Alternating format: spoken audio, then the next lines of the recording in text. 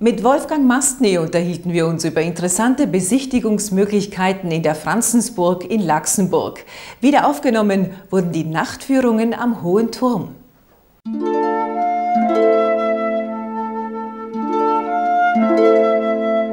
Der Sommer im Schlosspark ist natürlich eine traumhaft schöne Zeit, überhaupt nach dem heurigen Frühjahr, wo wir einiges an Wetterkapriolen erdulden mussten. Aber jetzt lacht die Sonne vom Himmel. Unsere jahrhundertealten Bäume laden ein, im Schatten den Schlosspark zu genießen, etwas den Alltag zu entschleunigen. Und wir freuen uns natürlich ganz besonders über den Gartensommer Niederösterreich, wo wir bereits zum 3. Male dabei sind, wo es eine Fülle von Veranstaltungen gibt. Wir freuen uns, dass wir heuer schon das Naturgartenfest bei uns im Schlosspark zu Gast gehabt haben. Mit über 16.000 Parkbesuchern ein riesengroßer Erfolg und auch hier von unserer Seite noch ein herzliches Dankeschön an die Aktion Natur im Garten. Aber das ist es natürlich lange noch nicht gewesen.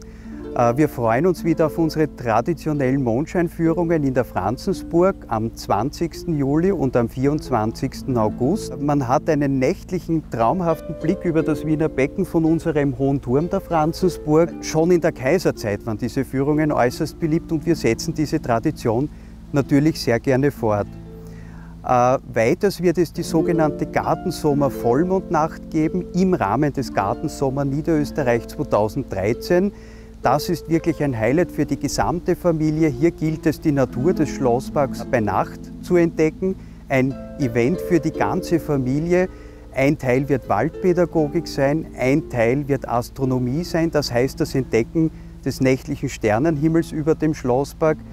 Ja, diese beiden Veranstaltungen werden stattfinden am 22. Juli und am 21. August 2013. Wir freuen uns hier auf die gute Zusammenarbeit mit dem Verein Die Spur, die sicher wieder für eine unvergessliche Nachtführung im Schlosspark Laxenburg sorgen werden.